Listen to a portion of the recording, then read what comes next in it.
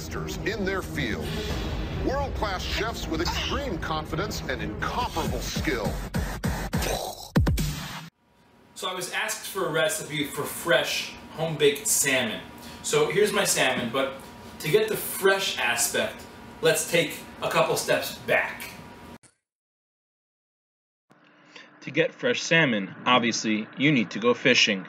And being that I'm not the best at fishing, I decided to enlist some help to work with me and catching a fresh salmon.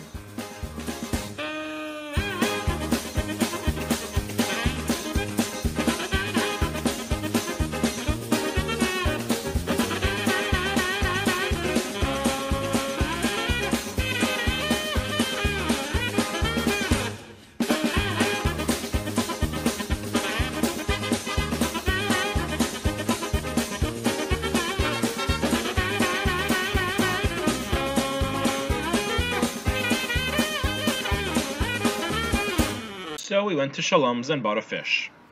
Okay, so now that we're back with our piece of salmon here, you know how I got it. So this is actually going to be two different fish, or fishes. One is going to be a baked dill salmon, and the other is going to be a regular seared salmon, which is a different class for a different day. So we're going to begin by cutting the salmon in half. This half we're going to be making into salmon for dill. So first we're going to spray our pan. That helps so it doesn't get stuck. That goes down. The ingredients are very simple. Salt, dill, and a little bit of lemon. Be generous with the salt because that's most of the taste.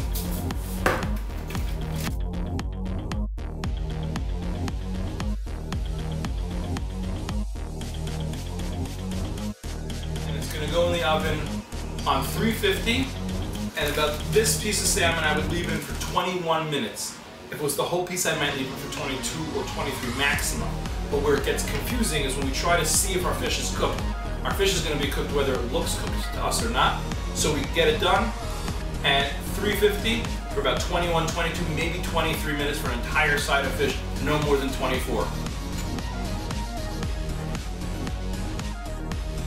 Have an awesome summer. If you're cooking in the kitchen this summer and you're making something really fun, send me some pictures or videos or the recipes of what you're doing.